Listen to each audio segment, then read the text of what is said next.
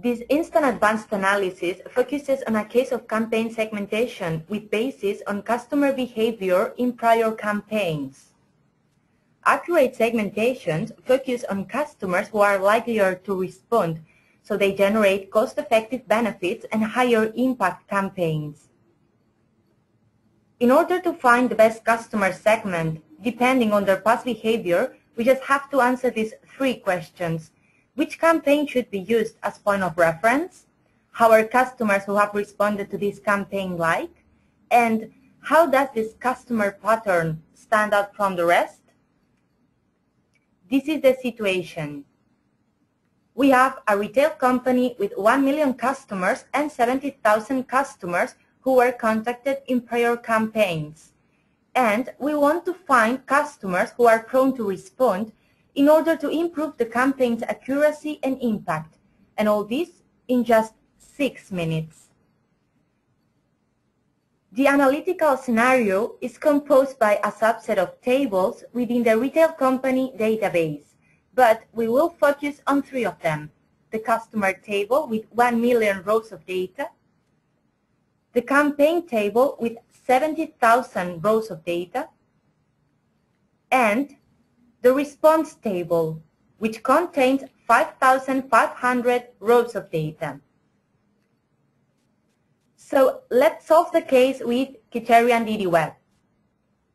First of all, we are going to look for the campaign that should be used as point of reference. We use the pivot table advanced analysis.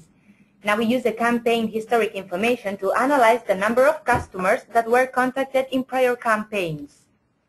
We can see here 2 campaigns, one with 40,000 contacted customers and the second one with about 30,000 customers. Now we can simply calculate how many customers responded to these campaigns. To obtain the best campaign response rate, we calculate the response percentage of each campaign. We do this through a pivot table, which is an advanced analytical technique that lets users combine different fields immediately. It seems that the one on the left is the best campaign with 10% of responses compared to the one on the right with only 5%. We will use this campaign as point of reference. Now we use a Venn diagram advanced analysis to classify customers of this campaign. We select the contacts from the campaign and also the responses that were given to the same campaign. We drag both groups one by one and drop them into a Venn diagram. The process is simple and fast and lets us analyze the intersection between these 2 groups.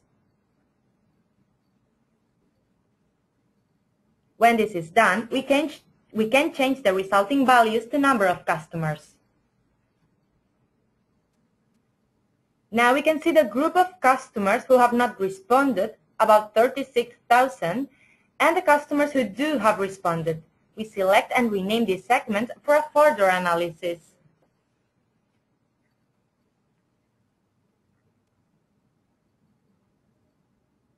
After the customer's classification, we want to get the statistically most significant respondent features.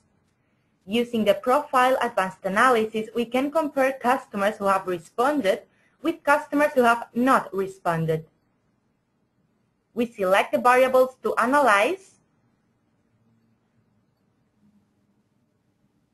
which are the following ones: age band, gender decode, life stage, town, and wealth. Results show that respondents are very wealthy, male, between 35 and 55 years old, and come from a young family.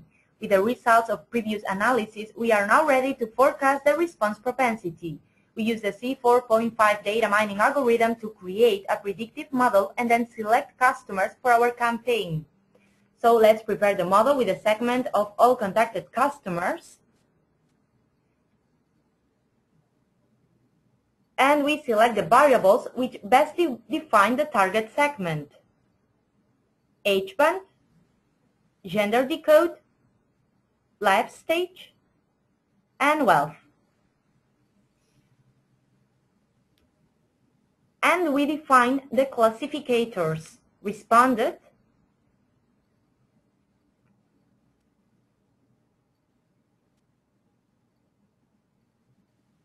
and not responded. For this second group, we use a random sample to have a similar proportion as in the other one.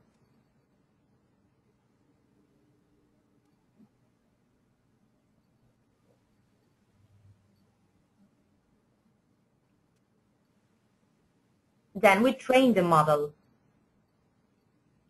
When the training process is over, we have the classification tree in chart format. And due to the chart being a large one, we can also browse the results in table format. By applying the decision tree advanced analysis, customers are classified according to behavioral patterns defined in the predictive model. For example, customers with wealth, comfortable, gender, male, and age band between 45 to 55 are classified as responded. Once the model has been saved, it can be applied to our target segment. In this case, a promotion aimed at customers from London. We create the response propensity London to save the result of this prediction. By applying the model, we obtain all London customers classified in two groups.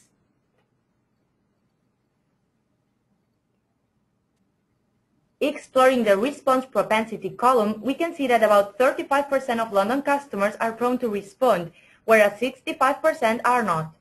For a more accurate campaign impact, we should use customers classified as responded instead of the not responded ones. And that's all for this instant advanced analysis. To sum up, we can say that within 6 minutes, we have identified the following key information.